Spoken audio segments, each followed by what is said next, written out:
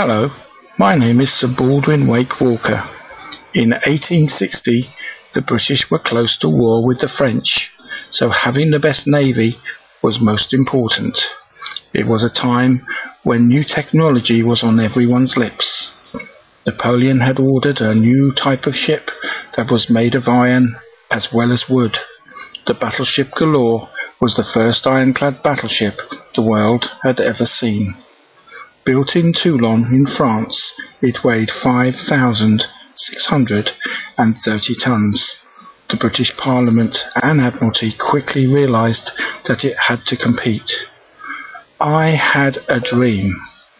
My idea was to build a new type of ironclad ship that was powered both by sail and by steam.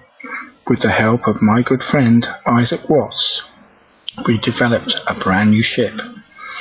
This ship was given the name of HMS Warrior.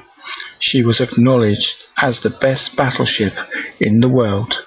She was built at Blackwall, England, but her new berth was in Portsmouth. She entered service in 1861. She weighed 9,137 tons. HMS Warrior was the fastest, largest, and most heavily armed vessel the world had ever seen. Overnight, she made every other battleship in the world obsolete. We were so proud of her. The French attaché sent an urgent message to France. The letter read that should this ship meet our fleet, it would become like a black snake in amongst rabbits.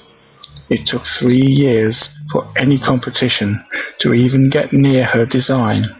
The famous Charles Dickens wrote, "As black and vicious an ugly customer as I have ever seen.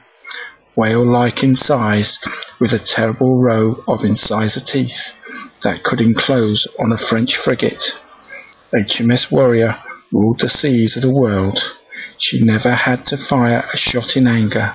No other country had anything that could challenge her.